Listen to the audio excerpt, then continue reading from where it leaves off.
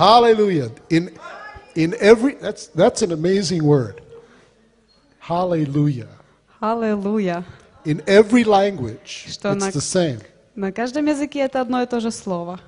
Isn't that amazing? That one Hebrew word, Что одно слово на иврите, no matter where you go, it's hallelujah. независимо от того, куда вы ни пошли бы, это аллилуйя. I mean, I've heard Korean people and Japanese people, Слышал, как корейцы, как японцы. they're going blah, blah, blah, blah, blah in Japanese or Korean, and all of a sudden, hallelujah comes out. Они говорят на китайском, японском, «О-о-о», и потом внезапно And аллилуйя. today, we're hearing English and Russian, and hallelujah comes out. И также здесь мы слушаем английский, русский язык, и затем аллилуйя появляется. Now, I can't prove this, but I think that was the very first word out of the mouth of the first man.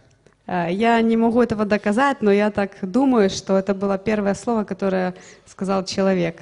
Because if you think about it, the first part of the word is, it's like breathing out. Первая часть слова — это выдох такой. God breathed into him and life went in, and then he breathed out. Когда Бог вдохнул в жизнь человека, и затем человек выдыхает. Аллилуйя. That's what, it's just my opinion. Это просто мое мнение. Okay, so we're going to go to point number 3 on that first page. И поэтому мы перейдем к третьему пункту на нашем конспекте. Characteristics of a worshiper. Качество поклонника. The first point there is reverence or honoring the things of God. Первое — это почтение к божественному. So I want us to read a scripture from 2 Timothy. Поэтому давайте откроем 2 Тимофея. 2 Timothy chapter 3. 2 Тимофея, 3 глава. 16 and 17. Стихи 16 и 17. The scripture is very good as a Bible school scripture. Писание очень хорошо, оно похоже на библейскую школу. And it says, all scripture is inspired by God and profitable for teaching, reproof, correction, and training in righteousness, that the man of God may be adequate and equipped for every good work. Все Писание богодухновенно и полезно для научения, для обличения, для исправления, для наставления в праведности. Да будет совершен Божий человек, ко всякому доброму делу приготовлен. God has given every one of us something to do. Бог дал каждому из нас определенное задание. Now, whether you think you're called to be a pastor or a teacher or an apostle or a prophet or an evangelist, Независимо от того, призваны ли all вы of those Богом быть ministries, апостолом, учителем, пророком, God calls people евангелистом, to them and equips them to do that. Бог использует все эти служения, служителей, и Он дает все необходимое для этого. And in Ephesians, it says, Ephesians chapter 2, verse 10, it says, Ефесянам 2:10 также говорится. and this applies to everyone here who's been born of the Spirit. И здесь это применяется к каждому, кто рожден от Духа. God created you for good works Бог создал вас на добрые дела, that He prepared ahead of time. и Он это уготовил еще до начала времен. That means that God has prepared something for each one of us to do. И это значит, что Он приготовил для каждого из нас определенное дело, определенное задание, That's going to be effective for the kingdom of God. что принесет результат и будет эффективным в Царстве Бога. And that doesn't necessarily mean that you have to be a pastor, an evangelist, a teacher, or a prophet. И это не значит, что вы обязательно должны быть пророком, апостолом, евангелистом But или just to учителем, seek the Lord to know what it is that He has for you to do. но просто искать Бога и узнавать, что же Он бы хотел для вас. You can be a housewife and a mother. Вы можете быть матерью или домохозяйкой. And that could be the good work that God's prepared you to do. И это может быть то доброе дело, которому Who knows, one приготавливает of your вас Бог. children might come to be a tremendous global evangelist. Кто знает, возможно, ваши дети станут замечательными мировыми евангелистами. Did Billy Graham's mother know that he was going to be what he turned out to be? Знала ли мать Билли Грэма, что он станет таким? I don't think so. Я так не думаю. Did my mother know that I would be standing in Odessa teaching from the Bible when she brought me into this world? I don't think so. Знала ли моя мама, что я буду здесь, в Одессе, учить из Библии, когда она меня только рожала? But God knew. Не думаю так, но это знал Бог. And and I found out about it because I asked him to show it to me, and I didn't stop until I knew what it was. И я узнала об этом, потому что я попросила его показать это, и я не останавливался в этом. And I'm not any more special than any of you. И также я не очень сильно отличаюсь от вас, я не очень такой особенный. I mean, many of you have ministry that's going to be affecting many people here in Ukraine. I believe that. Я верю, что у многих из вас будет служение, которое будет влиять на многих людей здесь, в Украине. It might be leading a ministry, or it might be helps inside the ministry. Это, возможно, будет связано с лидерством в служении или же быть помощником в служении. But once you find that place that God created you to be, Но и как только вы находите это место, для которого создал вас Бог, there is a satisfaction in that. то приходит удовлетворение в этом. There is just a knowing. This is what God created me to do, and when I'm doing it, I'm doing something that's pleasing to Him. И приходит понимание, что то, что я делаю, я создан был для этого, и это приносит удовлетворение. Leah and I know a woman from South Africa Мы с Лея знаем одну женщину из Южной Африки, that when she is cleaning and scrubbing floors and cleaning bathrooms, когда она моет полы, когда чистит туалеты, she senses God's pleasure and there's joy in her heart when she's doing that. то она ощущает удовольствие от этого и радость, когда она делает это. I don't feel that way when I'm cleaning our bathroom. Я не совсем так себя чувствую, когда я мою нашу ванную. It's not my calling. I do it because Leah says, honey, will you clean the bathroom? Again? I do it because my wife says, honey, will you clean the Я это bathroom? делаю, потому что моя жена говорит мне: дорогой, пожалуйста, помой ванную.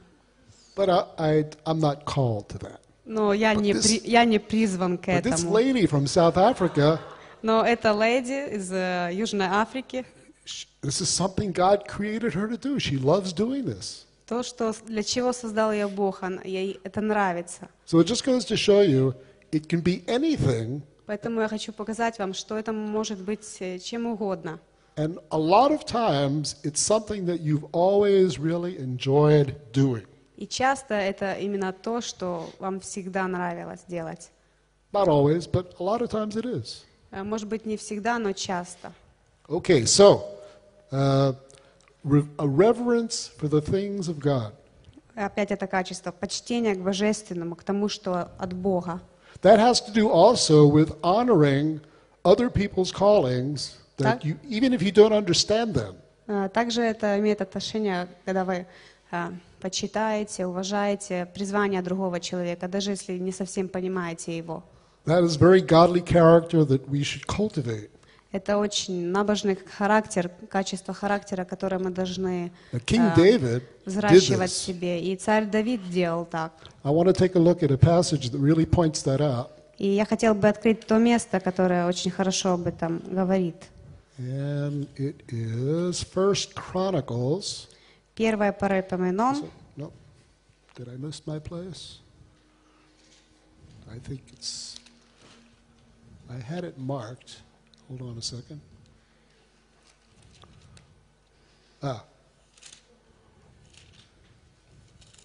Hold on a second. My marker came out. Anyway, where it is King David was anointed and chosen of God to take Saul's place as the king. История, когда царь Давид был избран и помазан для того, чтобы занять место Саула. And Saul was very jealous of David, И Саул очень завидовал Давиду. and on a number of occasions tried to kill David. И несколько раз пытался убить его. But in 1 Samuel, Первое царство. chapter 24, Первое царство, 24 глава. David saves Saul's life. Давид спасает жизнь Саула. In verse 4 of chapter 24, it's 1 Samuel 1 24, Царств 24, стих 4. verse 4. And the men of David said to him, Look, this is the day which the Lord said to you, I am about to give your enemy, meaning Saul, into your hand, and you will do to him as it seems good to you. Then David arose and cut off the edge of Saul's robe secretly. 5 стих. «И говорили Давиду люди его, вот день, о котором говорил тебе Господь, вот я предам врага твоего в руки твои, и сделаешь с ним, что тебе угодно». Давид встал и тихонько отрезал край от верхней одежды Саула. And it came about after this that David's conscience bothered him because he had cut off the edge of Saul's robe. Но после сего больно стало сердцу Давида, что он отрезал край от одежды Саула. So he said to his men, Far be it from me, because of the Lord, that I should do this thing to my Lord, the Lord's anointed, David says, to stretch out my hand against him, since he is the Lord's anointed. И сказал он людям своим, да не попустит мне Господь сделать это господину моему, помазаннику Господню, чтобы наложить руку мою на него, ибо он помазанник Господень. Now notice how David honored God's choice of King Saul. И видите, как Давид почтил, он уважает выбор Бога в отношении Саула. And David already was anointed from Samuel И к тому времени Давид уже был помазан Самуилом, to take Saul's place. чтобы занять место Саула. And David had the opportunity right in front of him to get Saul out of the picture and become the king because God had called him to that. И вот Давиду предоставляется возможность избавиться от Саула и занять свое место. But what does he say about King Saul? И He says, что Far be it from me that I should touch my hand against God's anointed. И говорит, не попустит мне Господь сделать это помазаннику Господню. Even though David knew he was going to be the king, he didn't feel that he was supposed to get Saul out of the way. God would do it in his time and in his way. And he left it up to God. Даже если он знал, что он был помазан, но он оставляет этот выбор, это решение за Богом, чтобы Бог сделал это сам в свое время и предоставил ему путь. He had what we call the fear of the Lord inside of him. He respected God's choices and God's timings. То, что мы называем, у него был страх Господень, он уважал Божье время и Божий выбор. He didn't try to force his way into the position that he knew was going to be his eventually. И он не пытался насильно, силой взять то положение, которое в конечном итоге в будущем должно было быть его, стать его. He rested in the confidence that he had in God, that God will fulfill his promise in his time. Просто он был уверен, у него была такая же уверенность, что Бог исполнит это обещание в свое время. And he honored Saul for who he was still at the time, as the king. И он все еще почитал Саула как царя. And submitted to his authority as the king. И подчинялся власти Саула как царя. And he had another occasion later on to get Saul out of the way, but still, again, didn't do it. И также ему другой раз предоставилась возможность избавиться от Саула, но он этого не сделал. This is a characteristic that all of us as children of God should have toward those who are in positions of authority. И это то качество, которое должно быть у каждого из нас по отношению к тем, кто находится у власти. Sometimes it's very hard because of personality differences. Иногда это трудно из-за различий в личностях, в характерах. I've been a worship leader now for 15 or 20 years out of my 26 years as a believer. И я нахожусь в позиции лидера поклонения 15-20 лет из 30 лет, 26? 26 из years as a believer, 26 лет в моей жизни как верующего. and many of those years as a worship leader.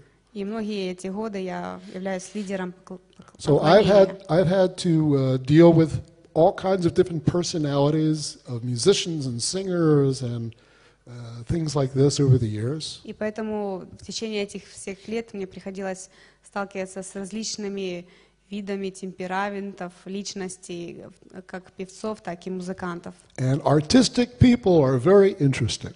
И творческие люди очень интересные люди. They're usually fairly temperamental.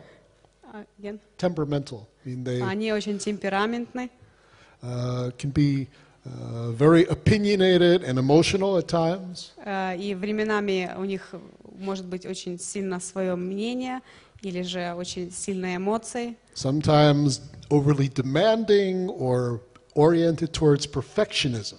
И иногда из-за запросов ориентируются на перфекционизм, на совершенство. And that was only while I was still in the United States.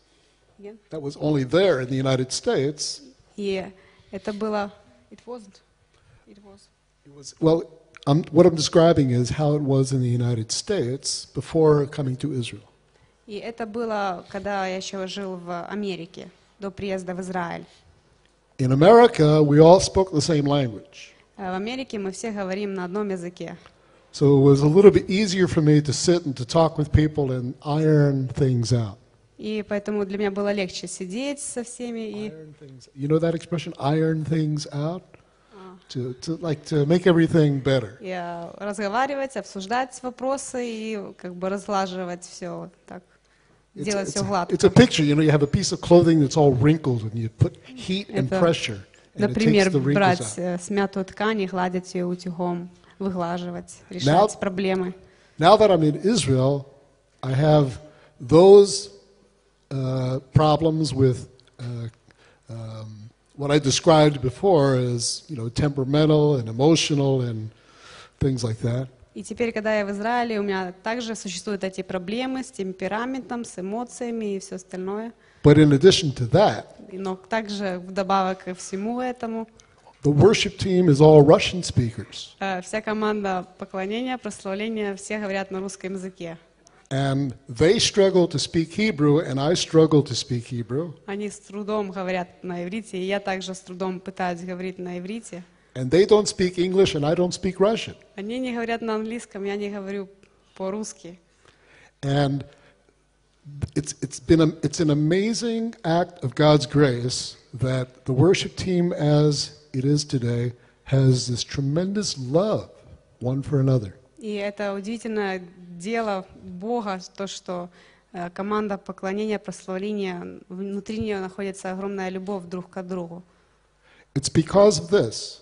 Благодаря этому We've talked about it, мы говорили об этом, and we've prayed about it. и мы молились об этом. And understanding the person who's been given responsibility Понимание того человека, кому была дана ответственность, and to support that person with prayer and love и поддержка этого человека молитвой и любовью has caused the worship team that we have in Israel to be even a greater blessing than it was in America. привело к тому, что наша команда прославления в Израиле стала даже намного большим благословением, чем когда я был в Америке. I mean, a worship leader has to learn how to be submitted to the authority of the pastor of the congregation. Лидер поклонения, прославления должен научиться, как подчиняться пастору общины. If the pastor has a sense from the Holy Spirit to do something, then the worship leader needs to be submitted to that and go with that. Если у пастора есть чувство, понимание, что нужно сделать что-то, то лидер должен соглашаться и делать это. And sometimes the worship leader doesn't want to go that way. И иногда лидер поклонения не хочет идти в этом направлении. We haven't really gotten close enough to the presence of the Lord yet, and we're almost there. Why do you want to? Мы еще недостаточно приблизились к присутствию Божьего, но почему ты хочешь туда? It's a preferring of the person who is the leader of that particular gathering. И это отдавать предпочтение и слушаться лидера, который является главой этого собрания. And I can guarantee you that God's blessing is on that decision to, if it's hard to do, just to have that desire to learn how to be this way. И я гарантирую вам, что всегда присутствует благословение Бога на этом, поскольку это сложно сделать, но Он благословляет желание сделать это. Okay, so a reverential respect for the things of God and an honoring of God-ordained authority. Почтение Божьего, божественное и почтение Богом назначенной власти. This is very tough. This is probably one of the most difficult areas of character development in our lives. Вероятно, это одна из самых трудных сфер развития нашего характера в жизни. But we have numerous scriptures and Yeshua himself, the Apostle Paul, and others. Но у нас есть очень много примеров из Писания, Иешуа сам, и также апостол Павел и другие. You remember when the Apostle Paul insulted the high priest, Помните, когда апостол Павел оскорбил первосвященника? not knowing that that's who it was, И он даже не знал, кто это был. and he apologized. Он попросил прощения у него. And the guy was a whitewashed wall. In fact, Он его обозвал: «Ты стена побеленная». but his position of authority was he was the high priest in the temple, and there was needed to be respecting of that position.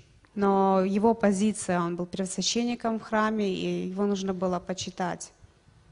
Okay, so it's really worth thinking about it, looking at those scriptures, and asking God to help all of us to develop this characteristic more and more. И поэтому очень важно учитывать это и просить Бога помочь нам развить это качество больше и больше. Okay, another characteristic is being progressively separated more and more from ungodly and unholy things. Еще одно качество — постоянно удаляться от всего того, что не от Бога. So let's look at 1 Thessalonians 1 Фессалоникийцам, chapter 4 4 глава, and verse 3. 3 стих. It says, "This is the will of God." «Ибо воля Божия». Okay, if you have any questions about what we're going to read next being the will of God, it says right at the beginning, it says, "This is the will of God." Если у вас есть такой вопрос, что есть воля Божия, вот мы читаем. And the «Ибо next two это воля words- Божия». И the next two следующие words слова are your sanctification. — это ответ, ваше освящение. Okay, sanctification means more and more over time being set apart from unholiness, separation from unholy to holy. И освящение — это значит постепенное отделение от несвятого и приближение к святому. Amen. From things unholy to things that are holy. От того, что не свято, к тому, что свято. It's a putting aside the unholy and taking in and putting on the holy. Это отложить несвятое и взять, принять святое. And this is the will of God. И это воля Бога. We have to recognize what is holy and what is not holy. Мы должны быть способными узнавать, видеть, How что не to- свято, что свято. We need to be able to discern what's from God and what is not. Различать, что от Бога, что не от Бога. It's not always the easiest thing. И это не всегда легко сделать. And my particular area of music, И моя специфическая область — музыка. it's especially difficult because the Bible doesn't talk about music as far as what's holy and what's not holy all that much. Это особенно трудно, поскольку в Библии нет конкретных описаний, что свято, что не свято в It talks музыке. about singing and dancing and all kinds of Поскольку musical instruments, Говорится о пении, о танцах, о различных музыкальных инструментах. but it doesn't say the singing or the dancing or the musical instruments are holy or unholy. Но там не сказано, что танцы, пение, инструменты, они святы или они не святы. So it seems as though the person who is doing the singing and the dancing and the playing has to have a tender heart towards God first, Tender heart. a soft heart toward God, Поэтому тот человек, который танцует или поет, у него должно быть нежное, чувствительное сердце по отношению к Богу. and to ask God for revelation as to what is acceptable and not acceptable in the realm of music for worship. И просить Бога об откровении, что приемлемо, что неприемлемо в сфере музыки, See, God поклонения. created music, Бог создал музыку. and He gave it to us to glorify Him. Он дал музыку нам для того, чтобы мы прославляли Его. And through the centuries, many people who are musicians have had that revelation understanding. И многие музыканты на протяжении многих веков у них было также такое понимание. Two that I can think of that you'll know right away are Friedrich Handel was one. Один из них, который я могу вспомнить, это Фредерик Гендель. Handel. Хандел. Yeah, you heard of Handel's Messiah. Вы слышали «Мессия» Генделя. And of course, Johann Sebastian Bach. Иоганн Себастьян Бах также. Now, Bach, maybe some of you know this, on every one of his pieces of music that he composed, Каждое из его произведений, которые он написал, at the beginning he wrote, Lord Yeshua, please help me. в начале каждого произведения он писал: «Господь Иешуа, пожалуйста, помоги мне». And at the end, when he was finished, he wrote a word of thanks to God. И в конце, когда он завершал свое произведение, он благодарил Бога. And Handel wrote, well, specifically the oratorio called Messiah. Ораторию «Мессия» он написал. Handel wrote that piece of music in a 3-week period. Он написал это произведение за 3 недели. And it was during one of the most depressing times of his whole musical career. Это было одно из самых депрессионных времен всей его музыкальной карьеры. Somebody gave him the words of what's called the libretto. Кто-то дал ему слова, которые называются либретто, Of what became the Messiah oratorio. что впоследствии стало ораторией «Мессия». And the Holy Spirit came upon him so powerfully and inspired him И Дух Святой сошел на него так сильно и вдохновил его, that he put himself to work for 3 weeks and almost starved himself to death. так что 3 недели он упорно работал, что довел себя до истощения. He was so overwhelmed with the anointing of the Spirit to write this that Yeah. for day and night he kept working on it and working on it. Помазание Духа Святого настолько его победило, что день и ночь он работал над написанием этого произведения. And it was written in his diary И как он потом написал в своем дневнике, that as he was writing the famous Hallelujah chorus, когда он писал это известное произведение «Аллилуйя», he had an open vision of the throne of God in heaven. что у него было видение открытого трона на небесах. And you know, as well as I do, this particular piece of music is inspired amazingly. It's И full также вы of, знаете, что это произведение очень сильно вдохновляет. and it doesn't even matter if a orchestra where nobody is a believer like we are is playing that music is anointed of God. И даже независимо от того, кто играет, какой оркестр исполняет это произведение, даже если там не присутствует ни одного верующего в оркестре, то все равно эта музыка несет помазание Бога в себе. Now, there's things that we can know about how to recognize when music is acceptable to God. И мы по определенным моментам можем узнать, почему музыка приемлема или неприемлема. It has elements of strength to it. Yeah. Elements of strength. It's strong. If it's not acceptable. No, if it is acceptable. Если она приемлема, то там есть сила внутри в ней заключена. Usually it has melody that is memorable. You can easily learn it and remember it. Обычно присутствует также мелодия, которую очень легко запомнить. And because the anointing is there, it will bring from you a response. И поскольку в музыке есть помазание, она создаст в вас отклик, реакцию. Some songs, they come and they go. Некоторые псалмы, песни, они приходят и уходят. They're here today and they're gone tomorrow. Сегодня они здесь, а завтра их уже не будет.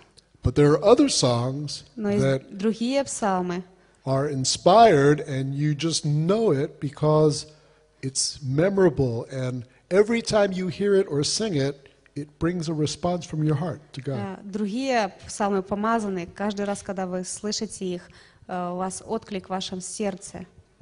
Okay, so I want to ask now, is there anybody that has a question И хочу спросить, есть ли какой-либо вопрос у кого-то about the authority issue or music о in general власти, о that's been вопросах kind of власти?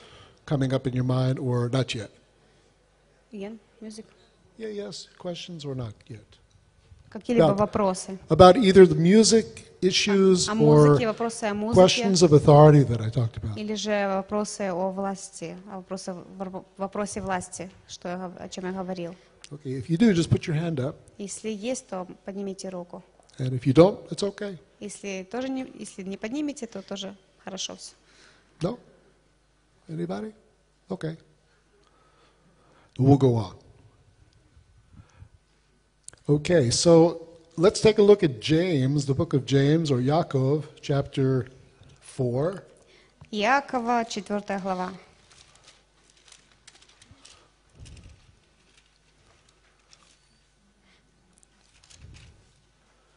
Chapter 4, verse 6. 6 стих.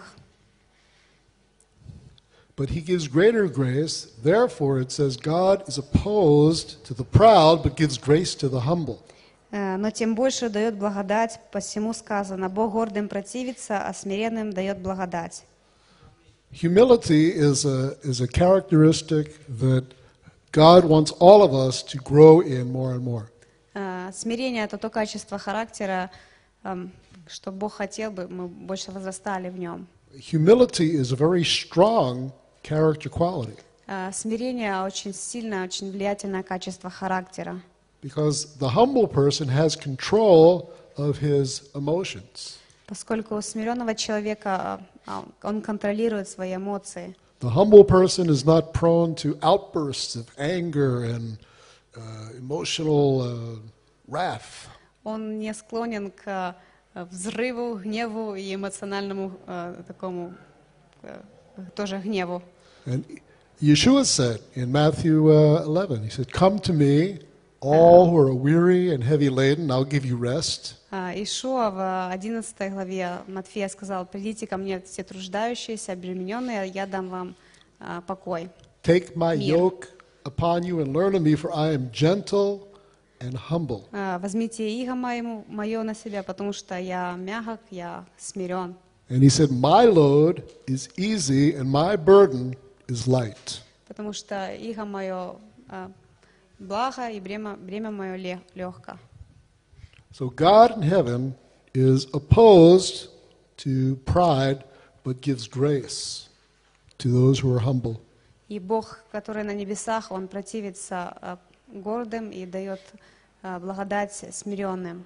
Now, humility is something that we can't make ourselves be humble.